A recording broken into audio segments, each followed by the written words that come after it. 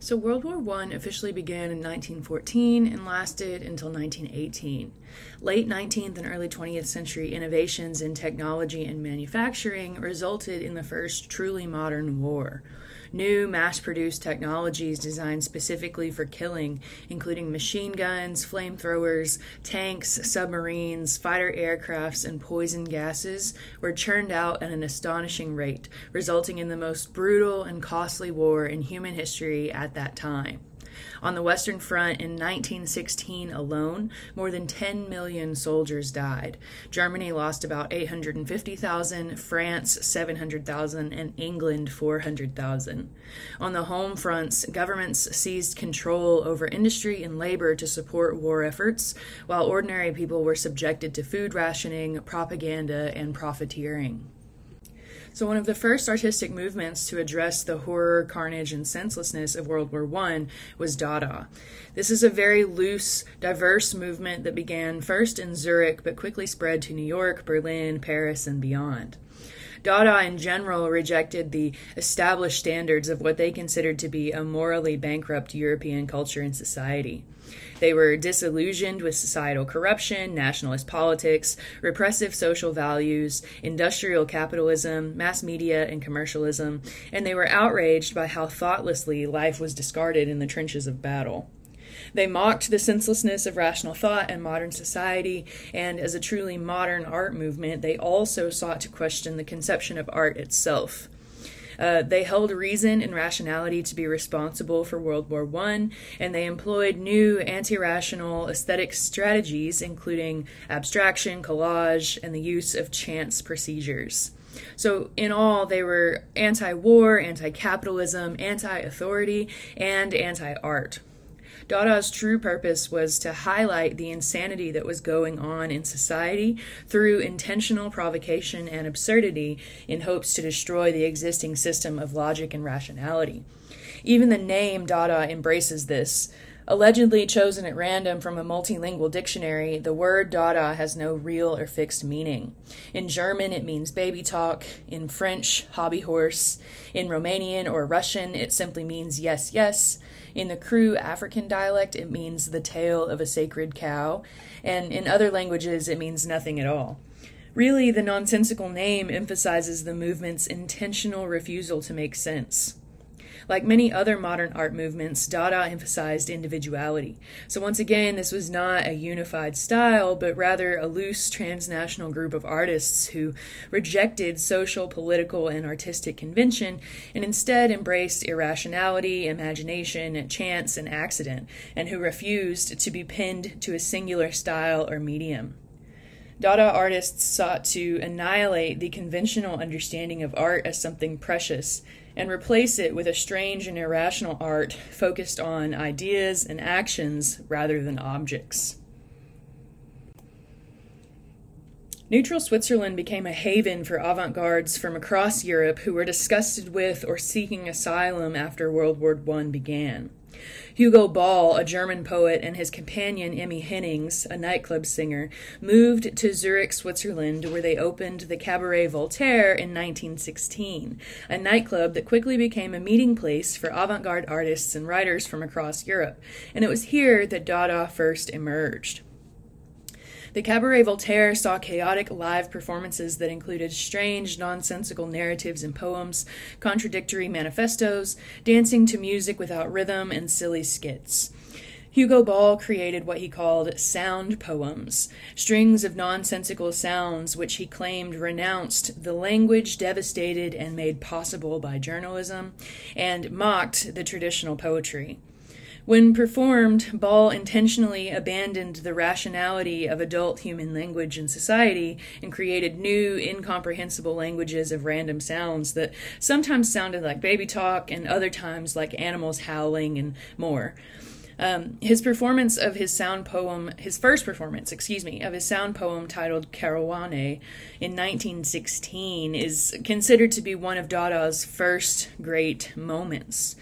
For this performance, which is what the photograph here is showing us, he wore a blue cardboard tube wrapped around his body and then additional blue cardboard tubes around his legs. He also wore a blue and white cardboard hat, which he called a witch doctor's hat, a golden cardboard cape that flapped when he moved his arms, and lobster-like cardboard claws or hands. If it sounds nonsensical or crazy, well, that's kind of because it was. Remember that Dada's purpose was to highlight the insanity or absurdity that was happening in society, and they really did that through absurd performances and irrational artworks. Ball and Hennings were quickly joined by a number of eccentric personalities, including the Romanian writer and performer Tristan Tzara, who was instrumental in founding Dada. An artist and poet in his own right, Tzara's primary contribution was publishing a number of manifestos outlining the goals of Dada, and his creation of an international network of avant-garde artists who were connected primarily through the distribution and exchange of cheap, rapidly produced publications, including his own multilingual journal, which he titled Dada. His own style for both visual and poetic works relied heavily on ideas of chance, accident, spontaneity, and contradiction. He called his works cut-ups because he would take either text for a poem or an image for a drawing or print and literally cut it up into pieces and then reassemble those pieces through chance juxtapositions. For example, he would often cut up text and draw the individual words or sounds randomly from a bag to make a poem.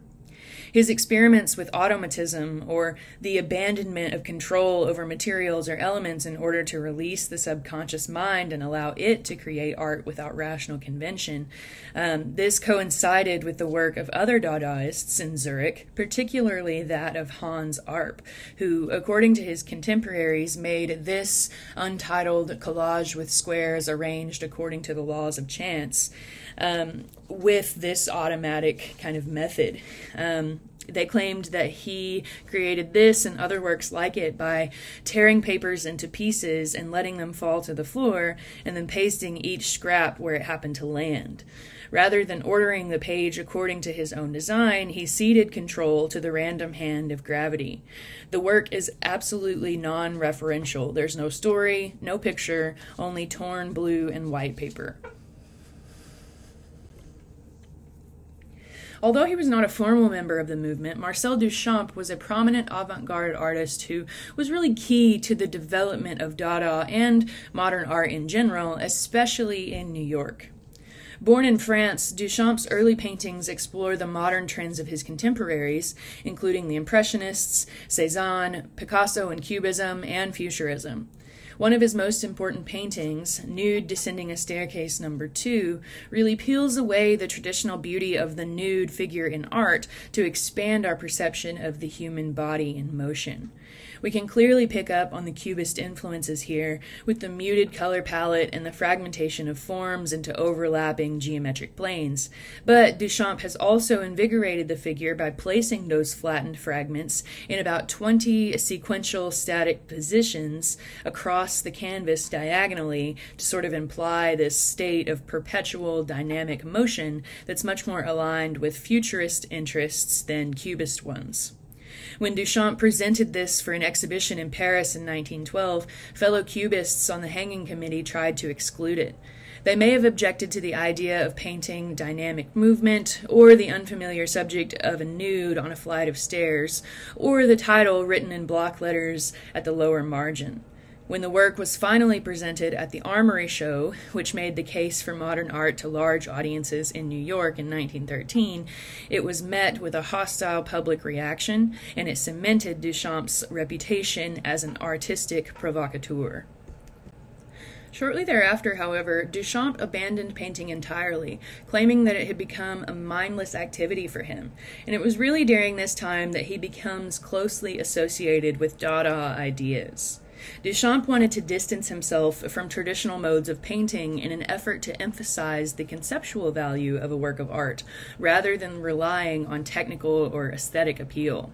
He began to question even more deeply the conventional materials, techniques, and definitions of art, and he argued that artworks should be conceptual rather than simply perceptual, or that they should appeal not only to the eye, but to the mind as well.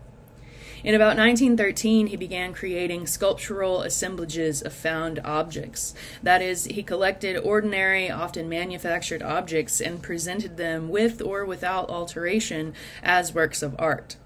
One of his first sculptural presentations of found objects was his bicycle wheel, originally created in Paris in 1913, although that first version was lost. The image that we see here is a 1951 recreation that he did. The work consists of the metal fork and wheel of a common bicycle rested upon an ordinary wooden stool.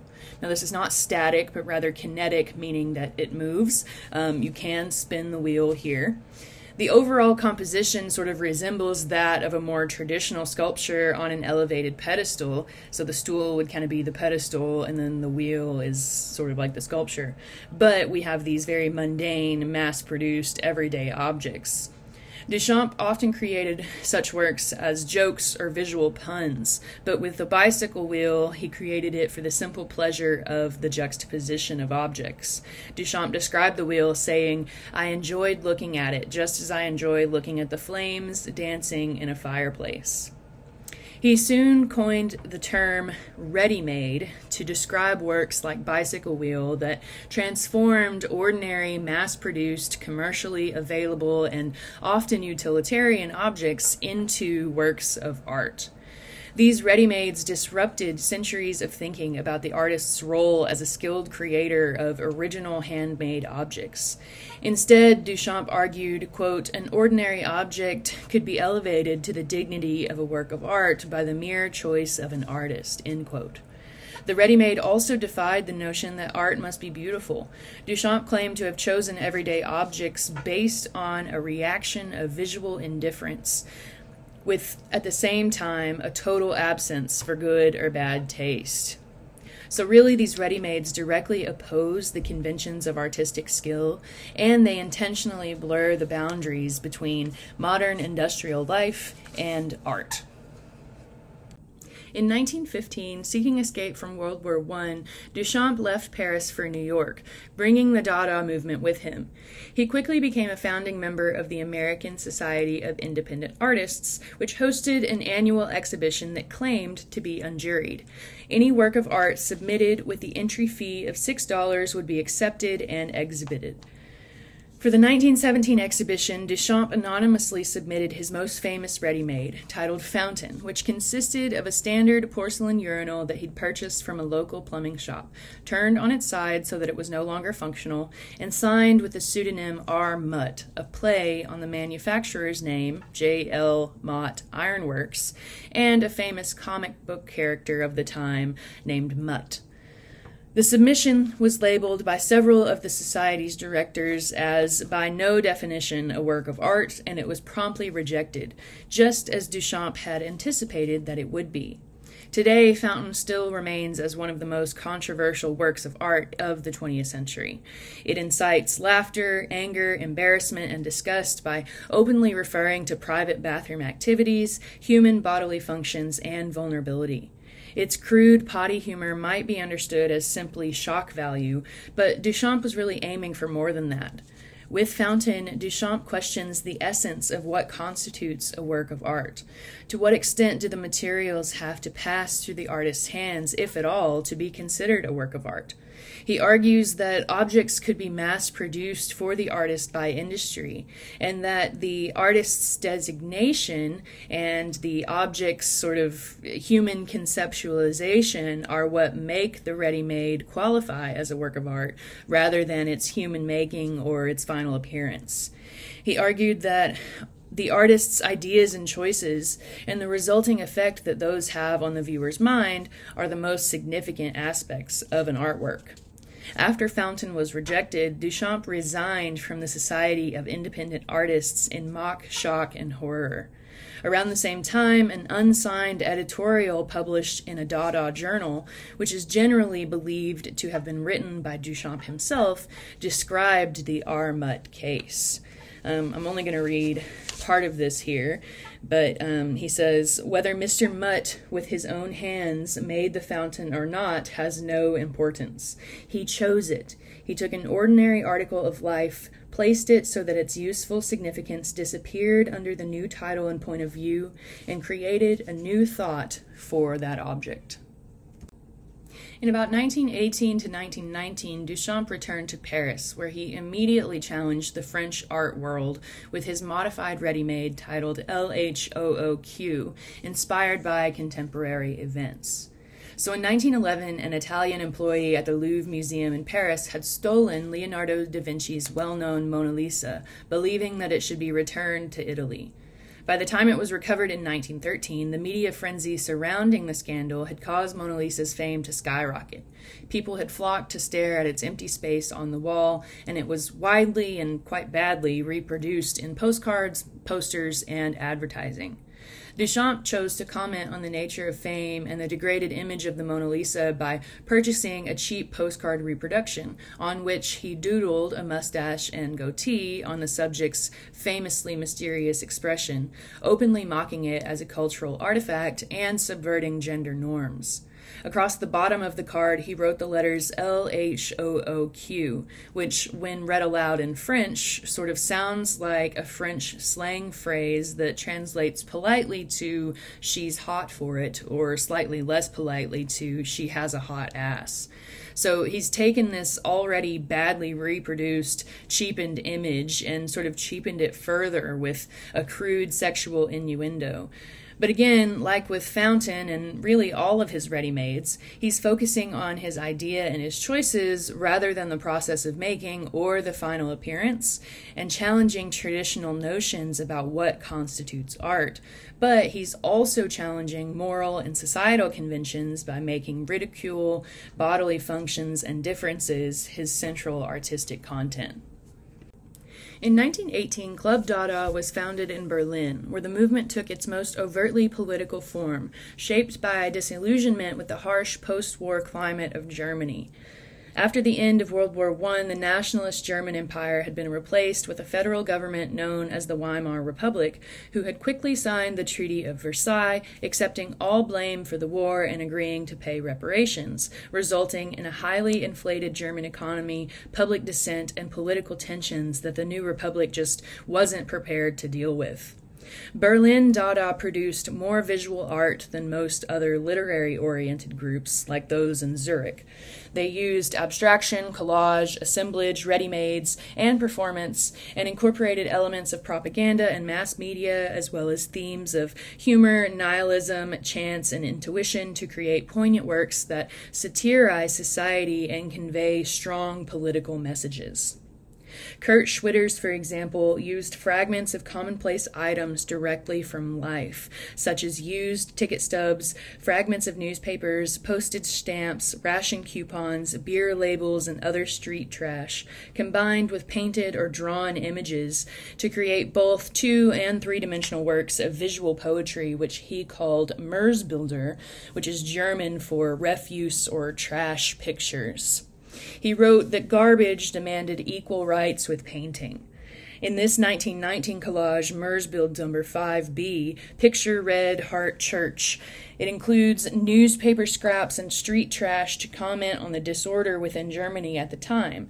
It includes one newspaper clipping that discussed the brutal overthrow of a short-lived socialist republic in Bremen.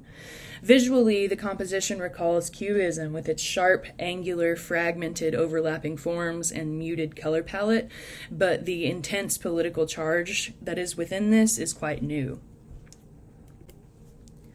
Perhaps the most prominent art form amongst Berlin Dada was photomontage, an innovative form of collage using cut-up photographs and images and text from mass media publications. Hannah Hirsch, the only female member of the Berlin Dada group, contributed greatly to the development of photomontage. Between 1916 and 1926, she worked for Ullstein Verlag, Berlin's largest publishing company at the time. She designed decorative patterns and wrote articles on crafts for women's magazines. Hirsch considered herself part of the 1920s women's movement, and she disapproved of the contemporary mass media representations of women as both the targeted consumers of cheap mass-produced domestic goods and the cheap, simple, manufactured objects of consumption. Hirsch combined images and words from popular mass print media and other photographs into complex and scathing photomontage critiques of political and social issues, especially in relation to gender roles, women's rights, and the idea of the new Frau or new woman, a historical construct understood to be a young, independent, often smartly dressed woman with a short bob hairstyle, eschewing home and family life in favor of joining the workforce as a liberated and sort of independent being.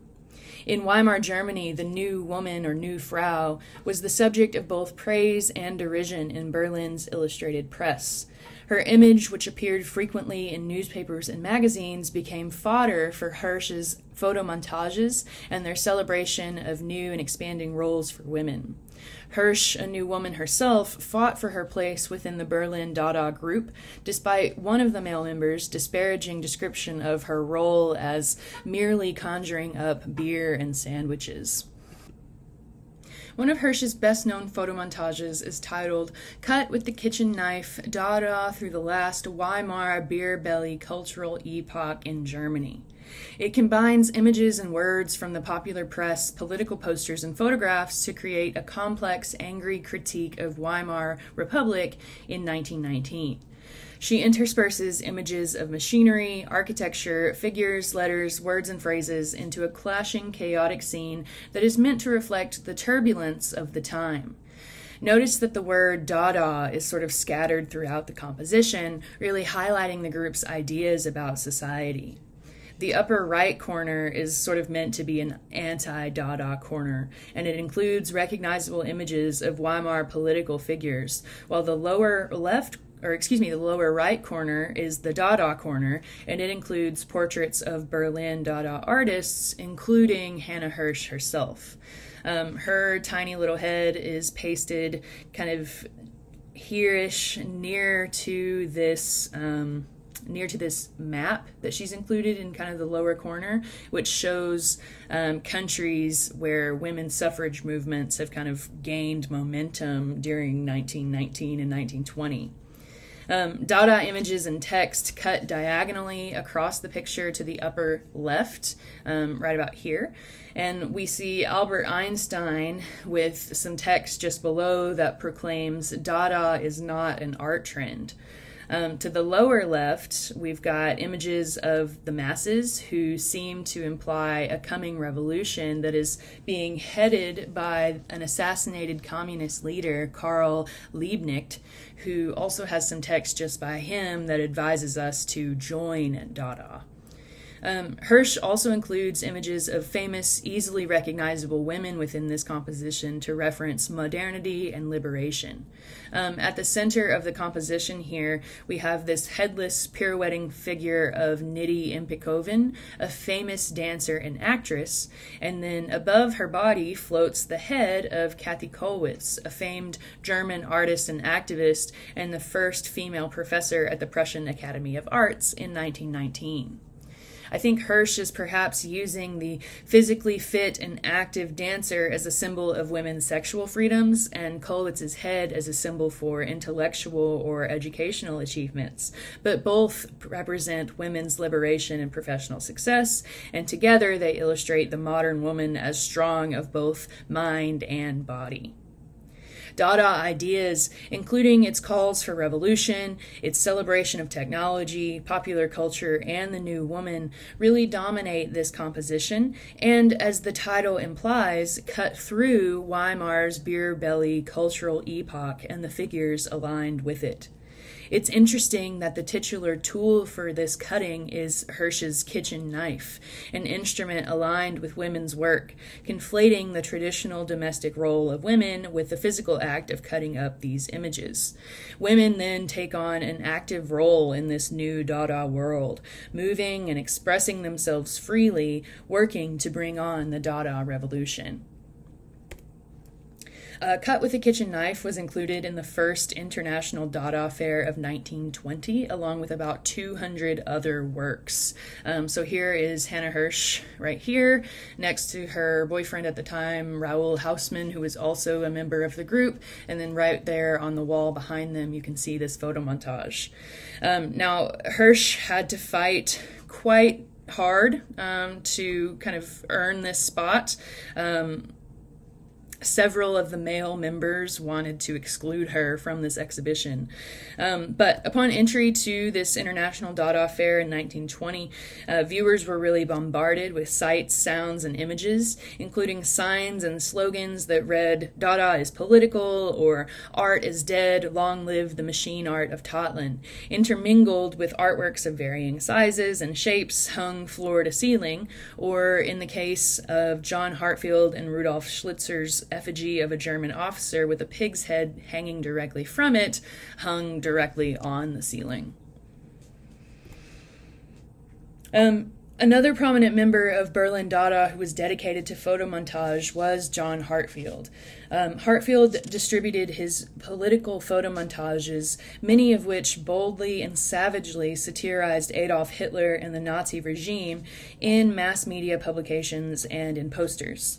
These montages often parody Hitler's most iconic poses, gestures, and symbols to create the impression that one only need to scratch the thin surface of fascist propaganda to uncover its absurd reality.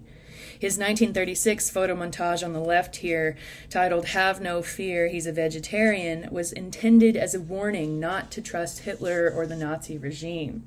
Hitler was a self-identified vegetarian and animal lover, and while many initially saw him as a very peaceful politician, others recognized the threat that he posed. Here, Hartfield pastes Hitler's head onto the body of a butcher dressed in a bloody apron, and he grins maniacally while sharpening these knives and kind of looks hungrily over at this Gaelic rooster, which is a symbol of France. And in the background, we have the pro-Nazi French Prime Minister Pierre Laval kind of looking on, reassuring the rooster and his people not to worry. On the right side, we have a 1932 montage titled "The Meaning of the Hitler Salute, Little Man Asks for Big Gifts," which specifically links Hitler's electoral success to his courting of wealthy German industrialists. The difference in scale packs a pictorial punch, underscoring the commonplace idea that money fuels political power by implying that the Nazi salute is in fact a plea for cash.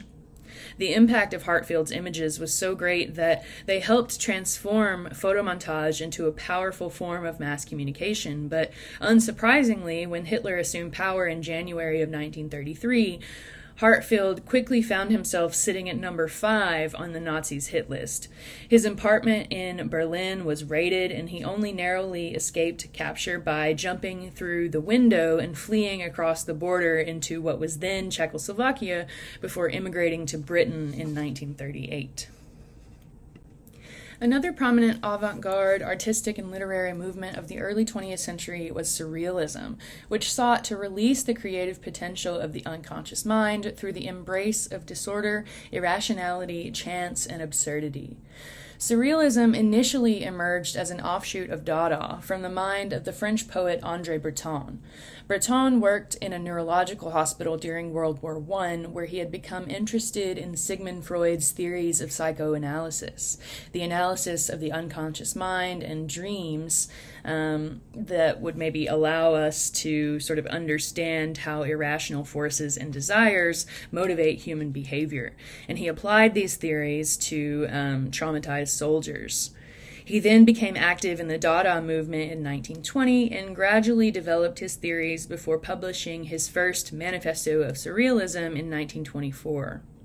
He argued that the only way to cure the war-sick society of the 1920s was to uncover the more intense surreality that transcended rational constraints.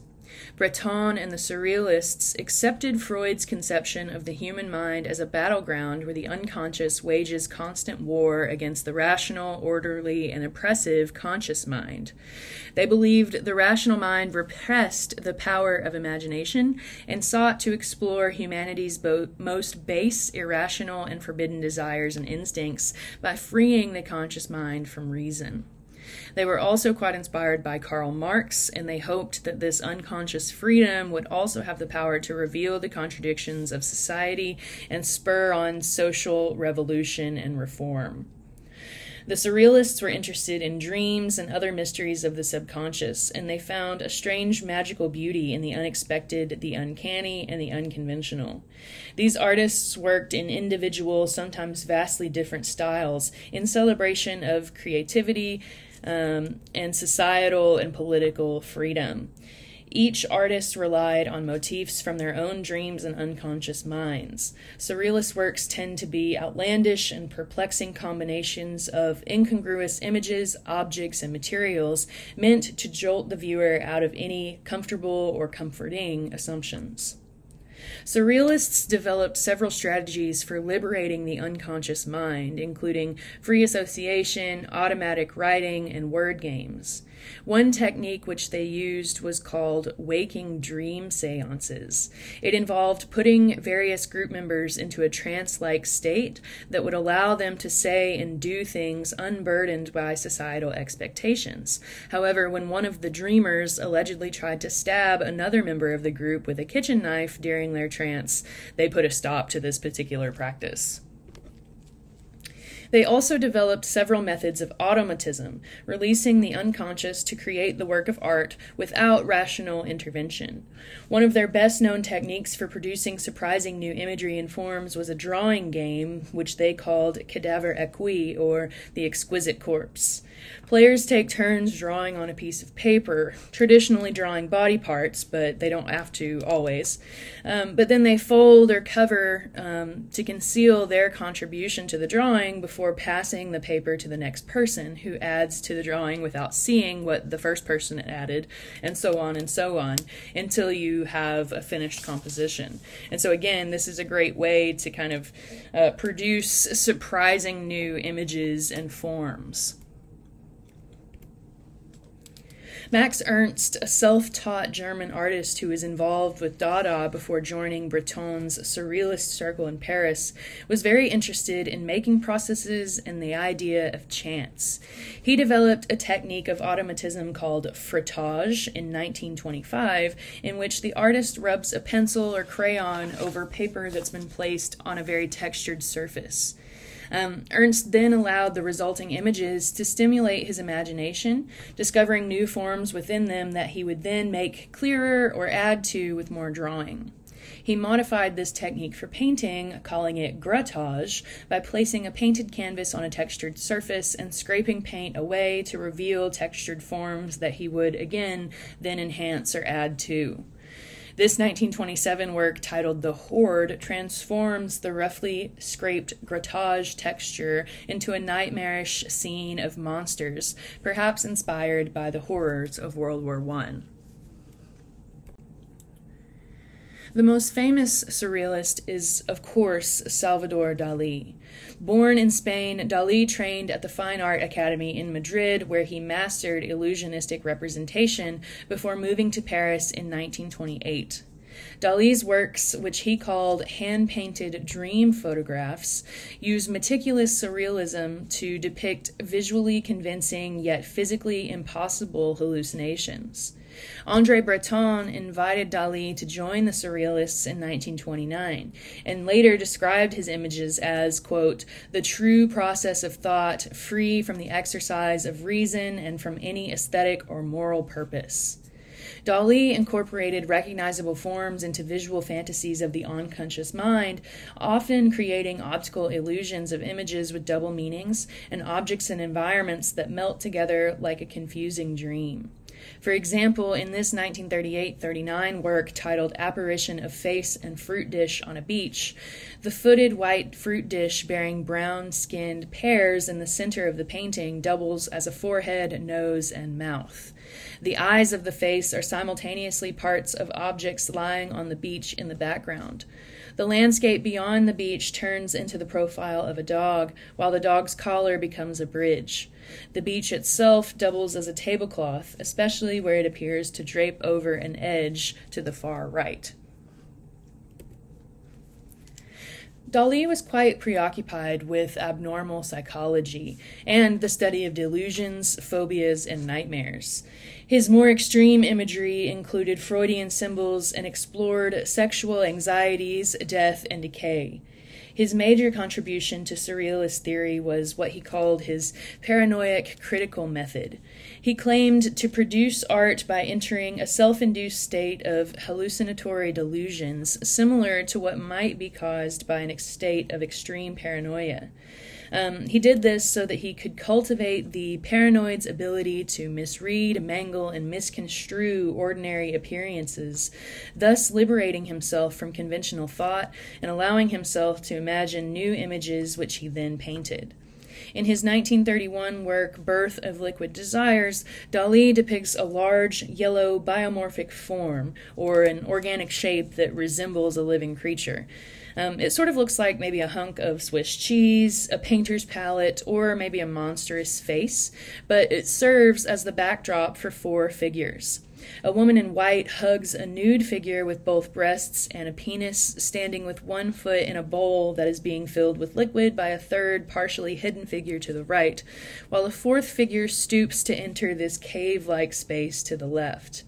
Above, he includes a thick, black, cloud-like form that looks to support an open dresser from which wrinkled clothing has spilled out. This form, he said, came to him in a dream. Dali said that he painted simply what a paranoid, critical mind had dreamed up in its nightmares. Here's one more example of Dali's work, and this is probably his most famous work, titled Persistence of Memory from 1931. Again, he's precisely rendered a strange juxtaposition of unrelated yet recognizable forms within an illusionistic, deep landscape space that can't possibly be real.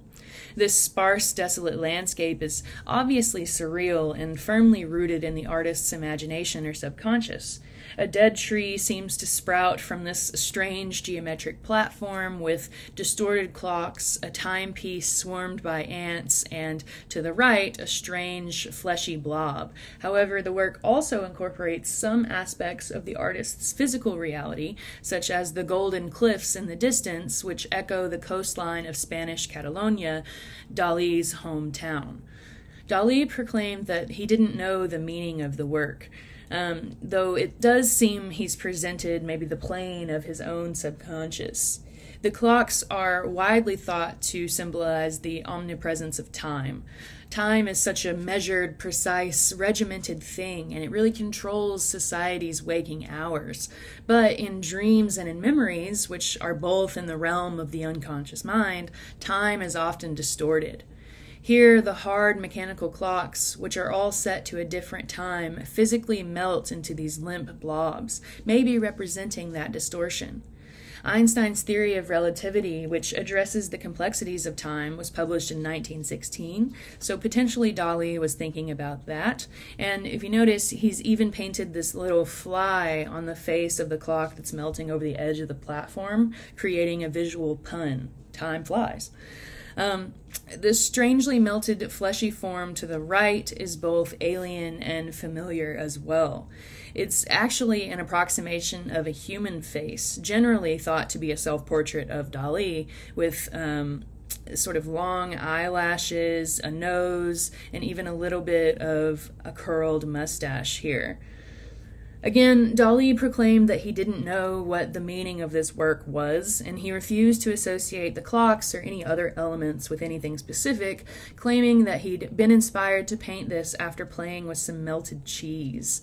He described the work as, quote, nothing more than the soft, extravagant, solitary, paranoid, critical camembert cheese of time and space.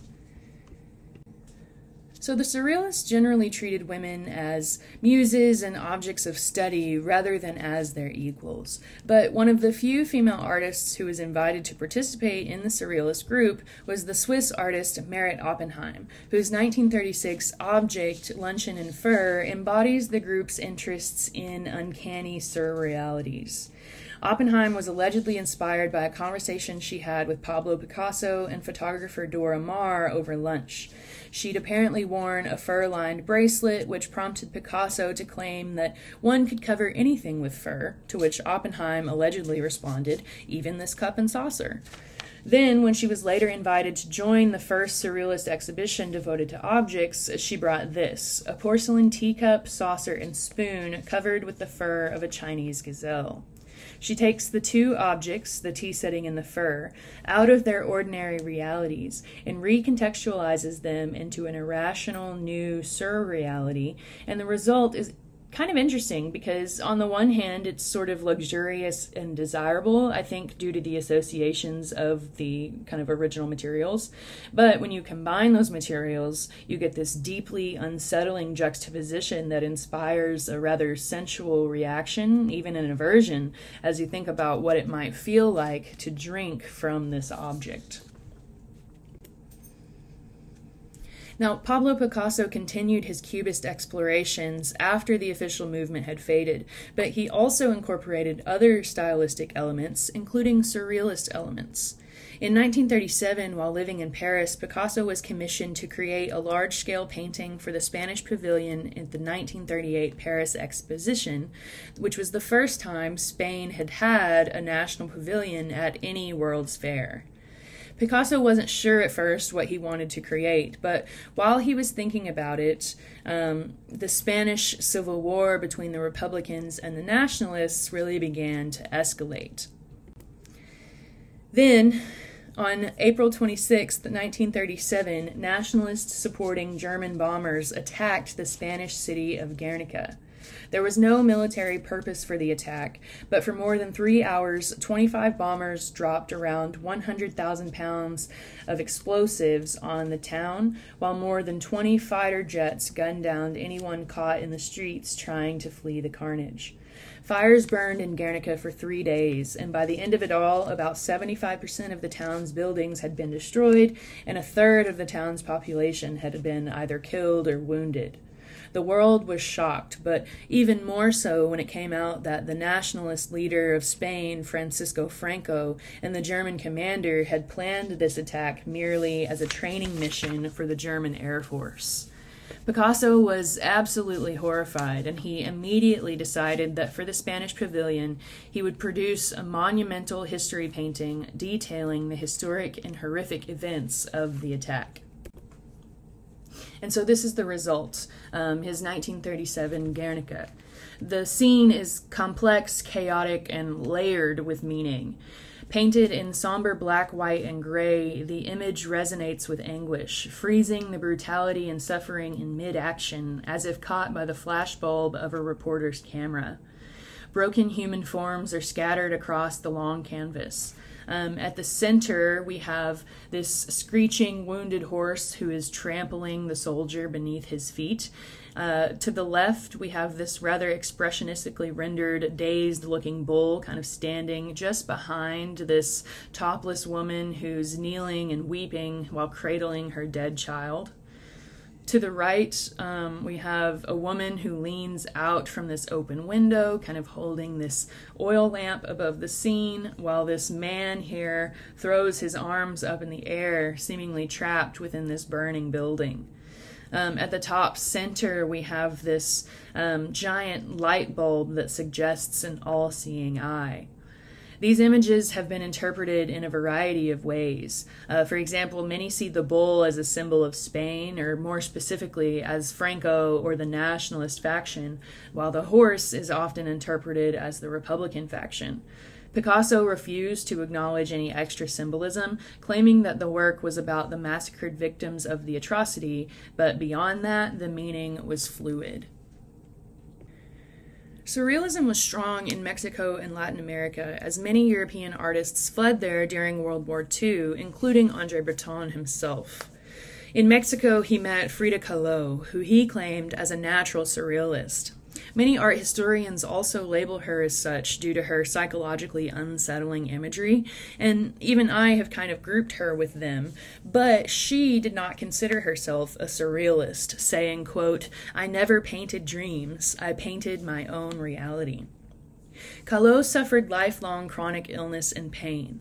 She might have been born with spina bifida, a medical condition affecting the development of the spinal column, but at age 6, she suffered polio, which permanently damaged her right leg and caused lifelong weakness and pain. At the age of 18, she was in a bus accident in which her right leg and foot were crushed, her ribs, collarbone, and spine were broken, and her abdomen and uterus were pierced with an iron handrail. After as many as 35 surgeries and an initial 3-month recovery period, she experienced lifelong pain and had to undergo several additional operations. Periodically, she wore plaster corsets to help heal her spine, and she was often confined to her bed. Her persistent medical issues and the accident impacted her fertility as well, resulting in multiple miscarriages. During her initial recovery period, her father brought her art supplies, and it was then that she began painting. She had a special easel installed that allowed her to paint from her bed, and she had a mirror hung above it that allowed her to see herself. Painting proved to be a rather effective outlet for representing her experiences with these physical, mental, and emotional traumas. Her artworks tend to combine relatively naturalistic depictions of her outward appearance and often graphic depictions of her chronic physical and psychological suffering with metaphorical references to her feelings, personal experiences, relationships, her mixed cultural heritage, and her own personal philosophy and sense of identity, as well as ideas of feminism and womanhood. Many of her works are self-portraits, and she once said, quote, "I paint myself because I am so often alone and because I am the subject that I know best." In 1929, at the age of 22, Frida Kahlo married the 42-year-old Mexican muralist Diego Rivera, who was a dedicated Marxist and a member of the Communist Party. Kahlo painted this 1932 work titled Self-Portrait Between the Borderline of Mexico and the United States shortly after returning from traveling the United States with Rivera in 1930 and 31, during which time she had experienced her second miscarriage. In the work, she positions herself atop a stone that straddles the border between Mexico and the United States. The stone has an inscription that reads, "Carmen Rivera painted her portrait 1932. So here she's used her Christian name Carmen and her husband's surname. She shows herself holding a Mexican flag made out of papel picado, which is a traditional Mexican art form using cut paper. And then in the other hand, she holds a cigarette. To the left of the composition, we see a Mexican landscape with native plants and cacti in bloom, firmly rooted in the soil. There are pre-Columbian figures and a temple in the background that reference ancient Mesoamerican heritage, but the temple is damaged, maybe alluding to cultural deterioration, or perhaps more specifically to earthquakes that damaged a lot of Mexico's ancient architecture during the same year that this was painted. Kahlo also includes a skull on this side, which can be interpreted as both a symbol of Mexican heritage because of its association with Dia de los Muertos festivals, but it also serves as a sort of memento mori, or a reminder of the violence committed against native people by European colonial powers.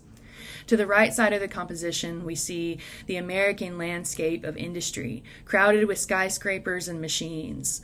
All plant life has been replaced by wires and cables, and in the distance, we see the smokestacks of a Ford automobile factory emitting a cloud of smog that supports the American flag.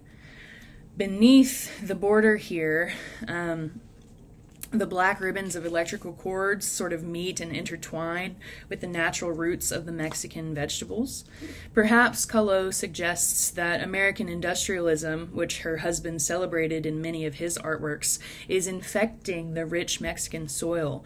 Or perhaps that the U.S. relies on Mexican labor, fertility, and etc. for its own material progress.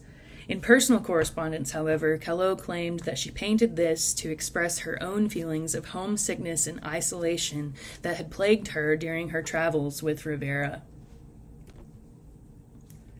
This large-scale double self-portrait from 1939, titled The Two Fridas, presents two versions of the artist, identical except for their outfits, seated on a bench framed against a stormy sky.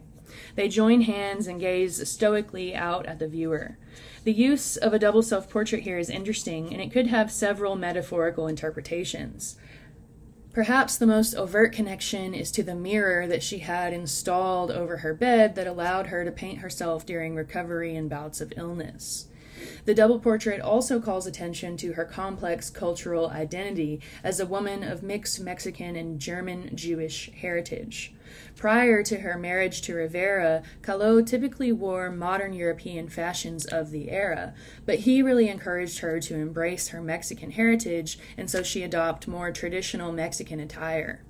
The use of two figures here really allows her to address these two distinct aspects of her identity simultaneously. The Frida on the left here wears this contemporary European gown in white, reflecting her father's German roots and the styles that she wore in her earlier life. The Frida on the right wears a more traditional Mexican skirt and blouse, reflecting her mother's heritage and the styles that she had embraced after her marriage to Rivera.